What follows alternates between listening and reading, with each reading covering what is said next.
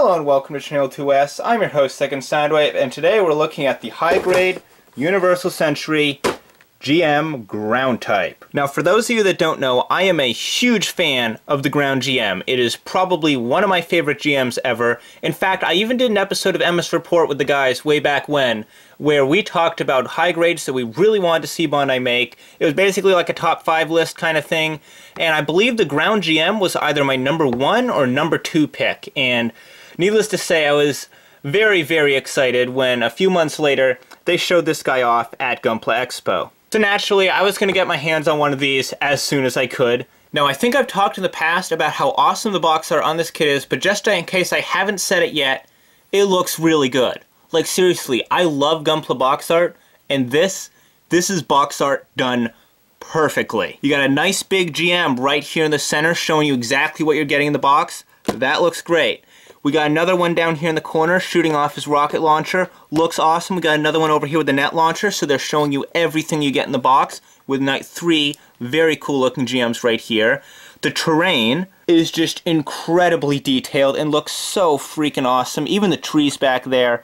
Everything here just has so much detail in it. It looks great. Behind this GM over here, we have a big old explosion going off, and it just looks so realistic because there's like clumps of dirt and rocks and stuff being thrown into the air, and it just looks awesome. And then the debris from the explosion kind of blends with the shells that are being ejected from the side of the main guy's machine gun, and that's just a really visually cool looking thing, and it's awesome. This whole box cover looks like an action movie, and I love it. And then to cap it all off, there's a tiny little goof flight type in the background taunting us with its non-existence. And by the way, that was another one of those kits that was on my top 5 list that I made back then.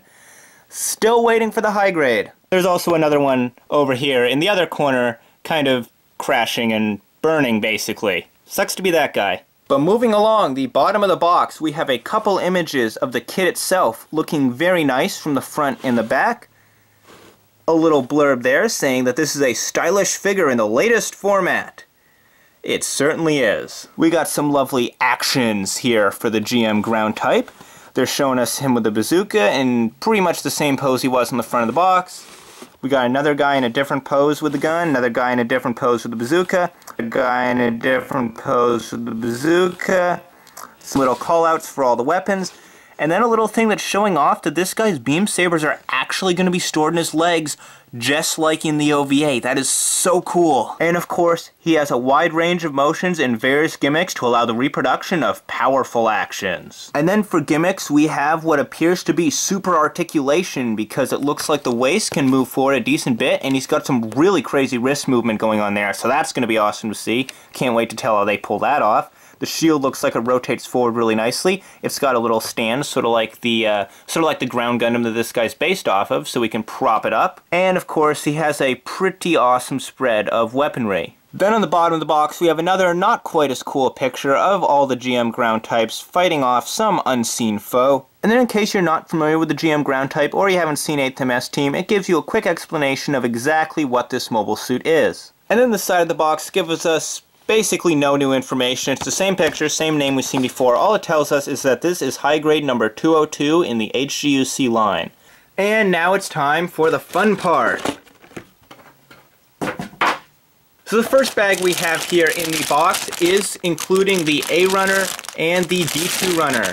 The A runner is molded mostly in a very nice looking tan white color. I like that a lot. We have one single very nice looking teal piece that is going to be used for the eyes. I love how this looks in the light. So cool. And what's surprising me is that, first of all, there's a lot of detail on this for high grade. These panel lines are really sharp looking. It actually looks kind of like a real grade. I like that. Also, the color of orange they used on this is kind of surprising. That's almost got a bit of a peach tone to it. Kind of neat, and honestly, I'm not complaining. It looks pretty awesome. And judging by those grooves on the magazine for the bazooka, it looks like it just might have a detachable ammo clip.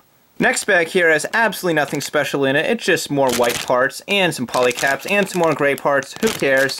Let's look at the next bag instead, which is more white parts. But now this does actually answer one of my questions, because I wasn't sure if this guy was going to have the opening hatches for the beam sabers on both legs, and well, looks like he does. Also, the detail inside of these pieces is awesome. Then on the other side we just got some gray parts and some beam sabers. And then a bunch of different marking seals with all these different numbers on it. We got some big numbers up here for the shield. Those are going to look pretty cool. And then we even get some little numbers as well if you want to put some numbers on the shoulder as well, just in case this guy loses his shield, so he can still show people which team he's a part of. And that's all the bags in the box, but there's one last item in here before we get to the manual, and that is this little set of assembly instructions in several different languages that they've started including in recent kits.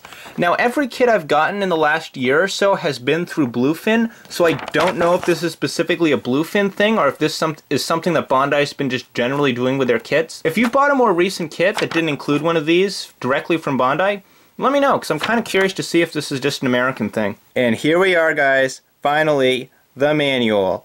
It's got a picture of the model all panel lined up, probably painted and also top coated. And we got some nice looking statistics right here that are probably only interesting to a few of you, but hey, they could be kind of useful if you wanted to make like a Gundam RPG or something. Back of the manual has some pictures we've seen before, but they got some little text blurbs to go with them.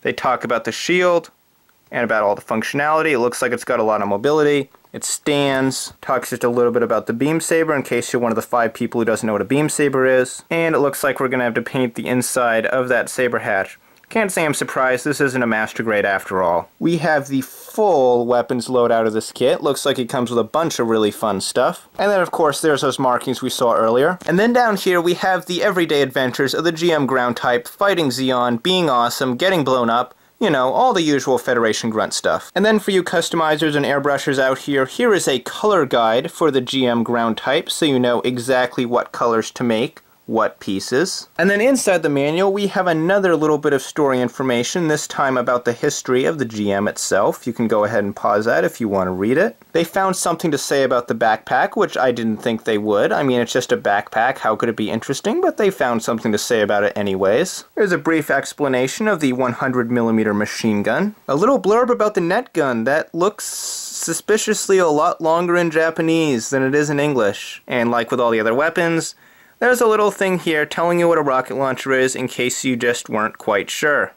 Hint, it shoots rockets. And then there's some more specs on the inside of the manual, although these ones haven't been translated, probably because they're already right here on the front of the manual in English, so I guess they thought they wouldn't bother wasting the ink. And then the rest of this manual is just build instructions, lots of black and white pictures of little pieces of plastic going together to make a big, awesome looking mobile suit. There you go, guys, that's the GM ground type and everything that comes with it. Quite the spread of parts. This is one of the smaller high-grade Universal Century kits at 1,300 yen, but it still looks like it comes with a bunch of pretty cool stuff, and I am really looking forward to building this because, like I said, one of my favorite grunts. So, as always, if you like this video, don't forget to leave a like right about now. If you're new to Channel 2S, I do all sorts of Gunpla-related content, from news to reviews to unboxings to builds and anything in between that I can think of.